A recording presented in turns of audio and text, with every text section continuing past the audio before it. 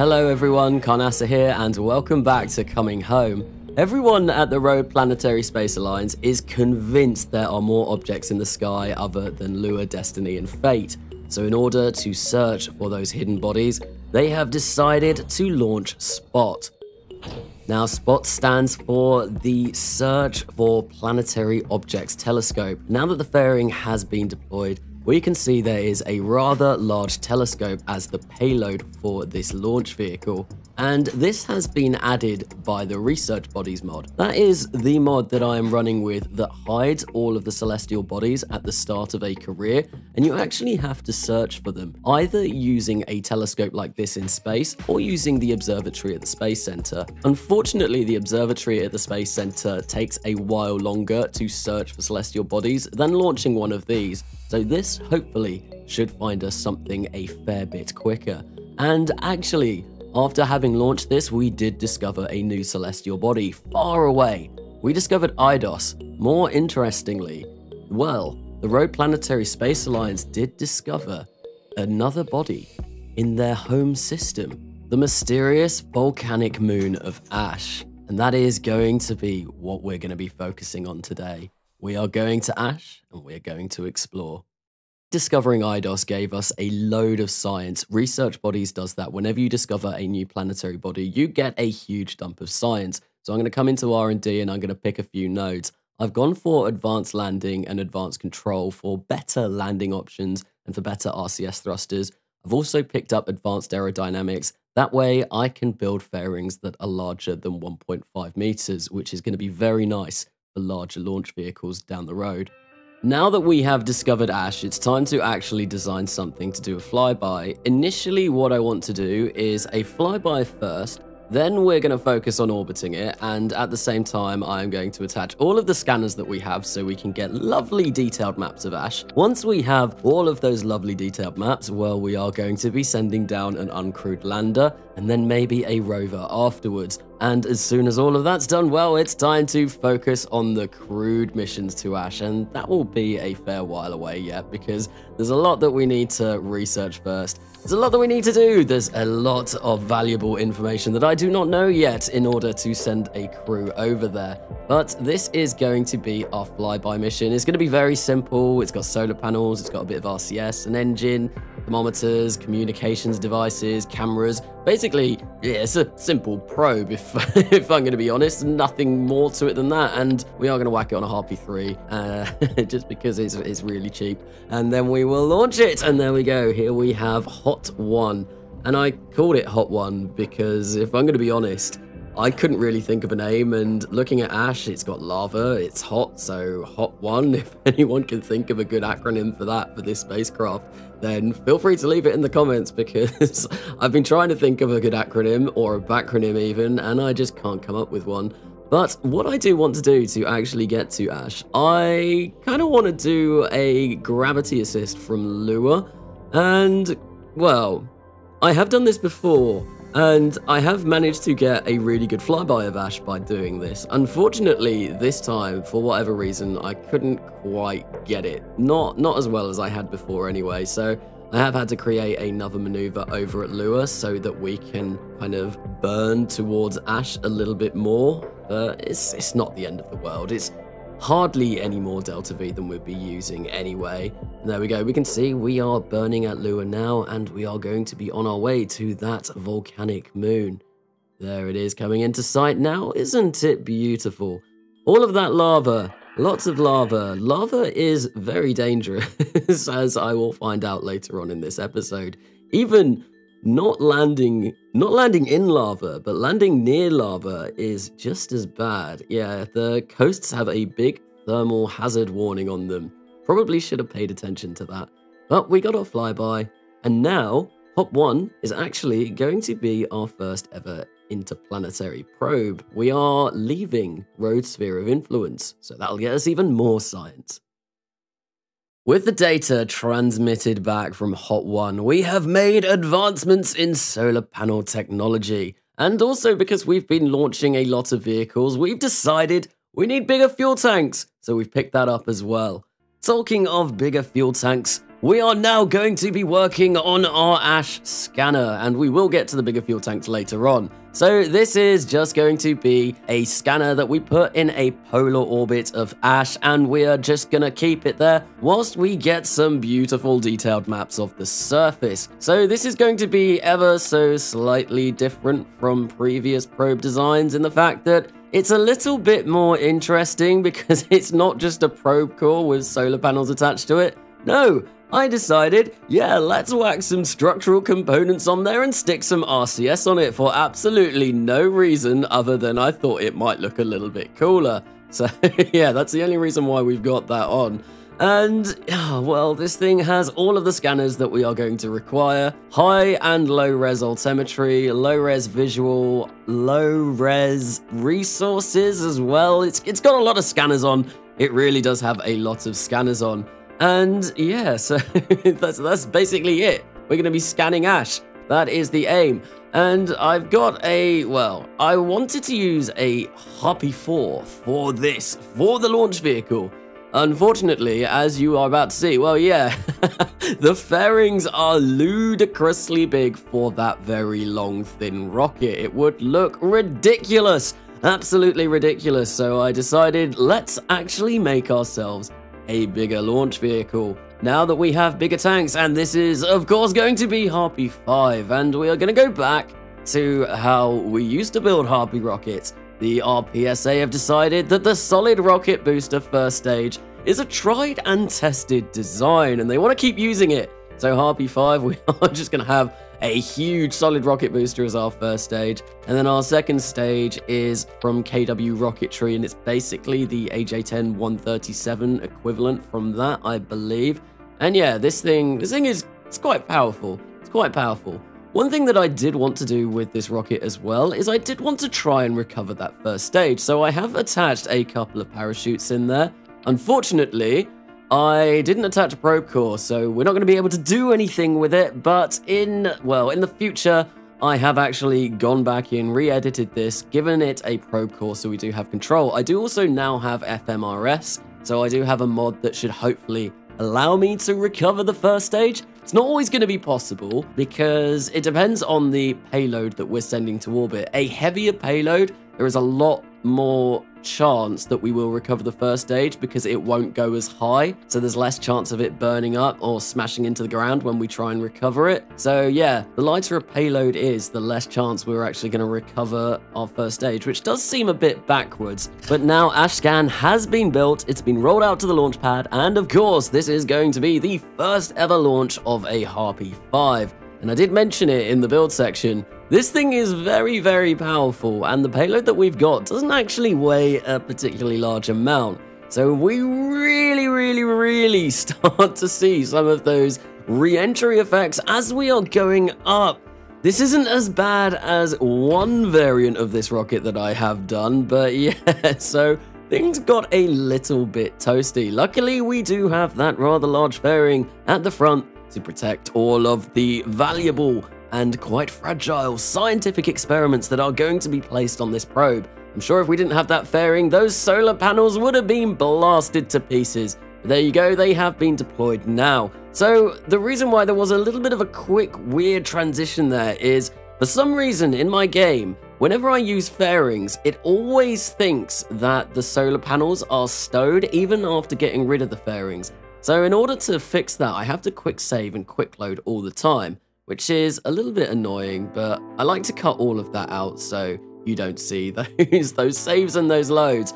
But you can see we are on our way to Ash now, and we're just going to perform a little bit of a quick burn to fix our inclination, try and get that as close to 90 degrees as possible. And then that way, well, we will be scanning the entire moon. So I have finally unlocked MechJeb Maneuver Node Editor and MechJeb Maneuver Planner, and oh, I am so thankful that I've got that back. It's so nice just being able to actually let MechJeb do maneuvers every now and then I can get some much better cinematics because I don't have to be paying attention to when I need to start or finish my burn. I started this series off obviously not really using MechJeb at all, but as it goes on I will be using it more and more to try and get a few better cinematics. So One thing that I wanted to do with AshScan as well is I wanted to dump every single stage that I no longer needed onto the surface of Ash, and then that way we're not leaving any space debris that, well, we can get rid of. It'd be nice. We want to avoid Kessler syndrome as much as possible around Rhode. We don't want the skies or the stars or the space, the void of space. Yeah, we don't want to fill all of that up with rubbish, so we are going to try and get rid of as much of it as possible. So I have actually gotten rid of our next stage by sending it slamming into the surface of Ash. Kind of lucky that I brought along all that RCS fuel so we can actually recircularize our orbit so that this scanner doesn't go slamming into the surface of Ash as well. This is the valuable thing. This is the thing we do want to keep in orbit. So yeah, and there you go. We can see we've got a lovely polar orbit of Ash, and we're going to be getting some lovely maps. With that polar orbit of Ash, we did gain an awful lot of science. We also gained a lot of information about the surface of the moon. So when it comes to building a lander and when it comes to sending that lander, we have quite a bit of an idea where we want to land. But speaking of, let's actually build the lander. Once again, we're going to be coming into the vehicle assembly building for the final time in this episode, where we are going to be working on our first ever Ash lander. So Ash is actually a lot harder to land on than I first anticipated, and you do need quite a fair bit of Delta V. This is only going to be a tiny little lander. So we do have those Chickadee engines, I believe they're called. Basically, they are monopropellant engines, which is why we have those 4 rather large monopropellant tanks on the side, and our final descent is going to be controlled by them.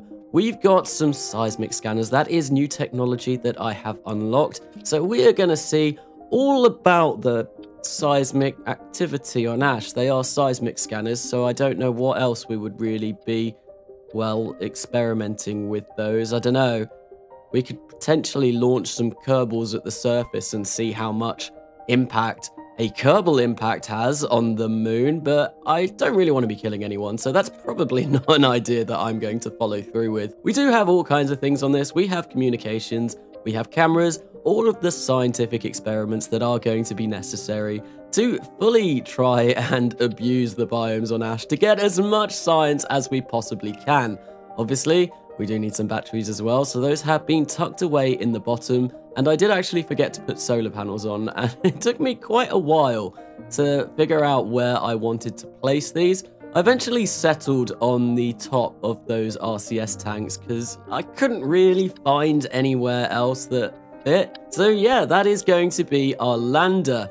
And like I said, it is absolutely tiny. It is a baby lander. It is very small. Very small. But despite the fact that it is very small, well, we are going to do great things with this lander. It is obviously going to land on Ash, and hopefully it will gain us a lot more science and a lot more funding. I have picked up contracts for Ash, so we are ready for this. But here we go. Alisea 1 on a Harpy 3. So that stands for the Ash Lander and Surface Science Experiment Agent.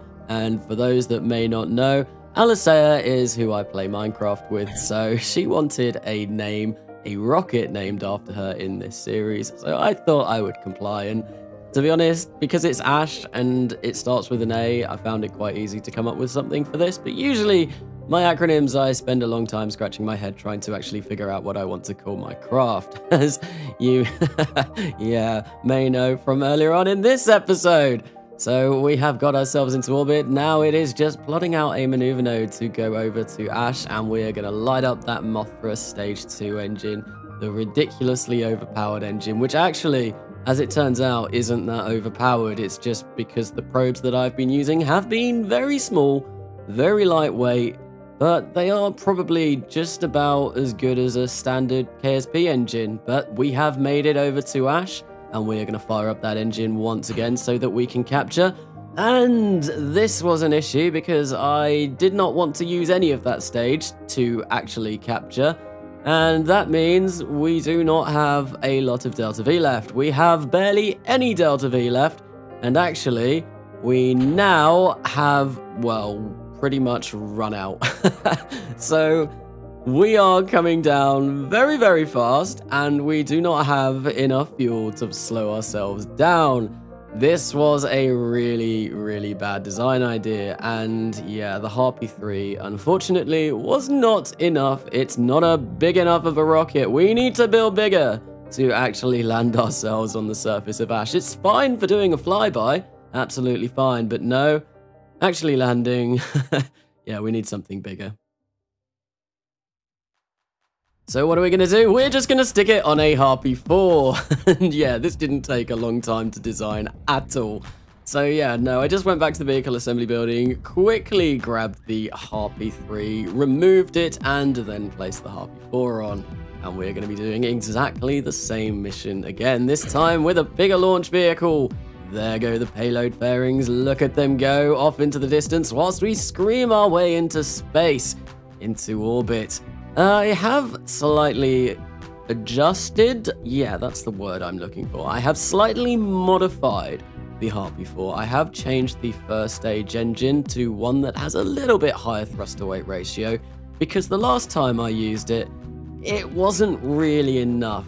When the solid rocket boosters separated, we only had about 0.6 thrust to weight ratio, which really isn't a lot at all. Even, yeah, no, it just couldn't get us to orbit nicely. So I have made a slight edit on there, but we have made our way over to Ash yet again.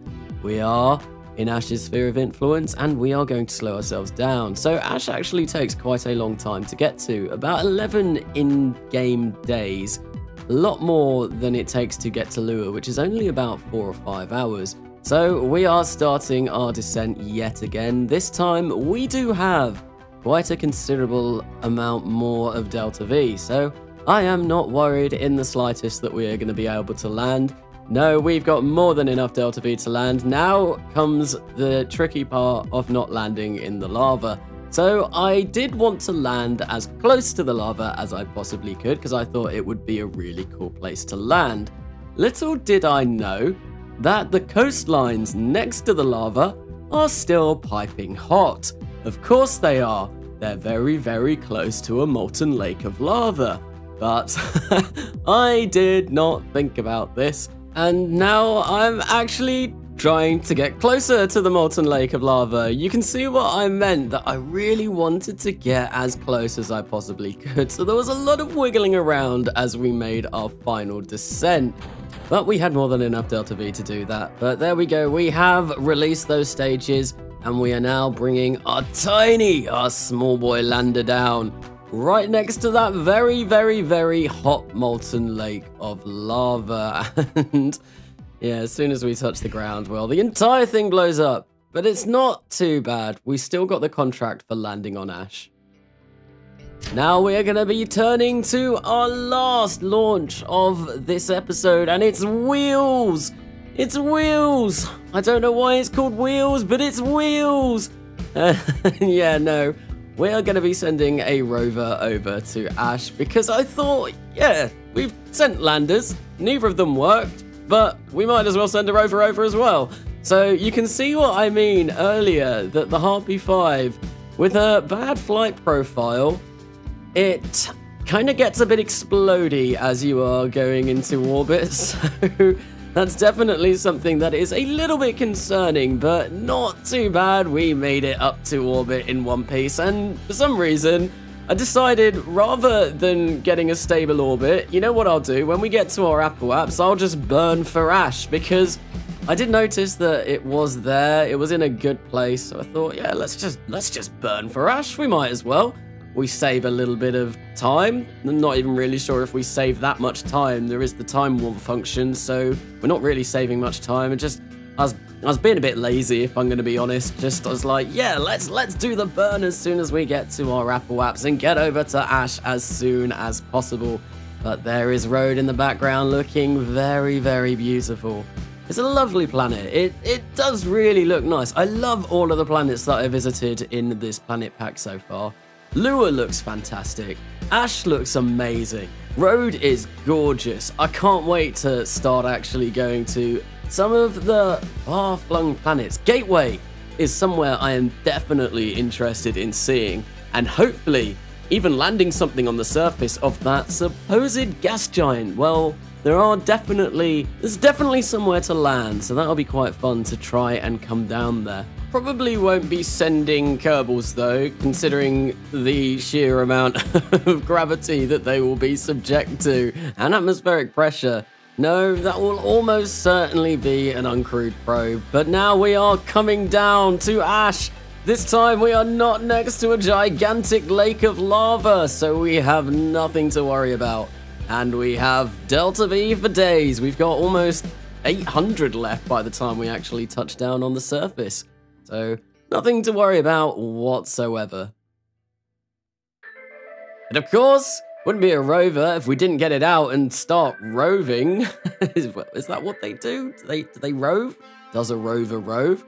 It's one of life's greatest mysteries. But you can see I had a little bit of an issue actually getting this out of the service bay, the payload bay.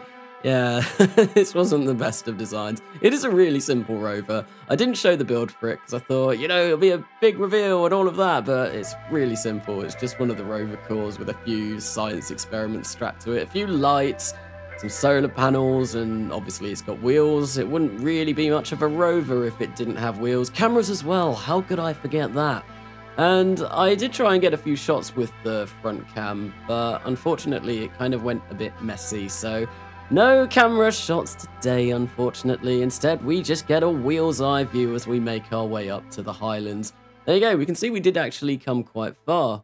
But with that, that is the end of this episode, with the successful touchdown of, it was Wheels, wasn't it? Why did I call it Wheels? Wheels! Could have thought of so many things, but Wheels was what came to my head. I really don't know. Yeah, no, that is the end of this episode. There will be future episodes coming soon. If you have enjoyed it, why not drop it a like? If you've really enjoyed this and want to keep up with the content on my channel, please do consider subscribing. I have been Carnasa, and I will see you later.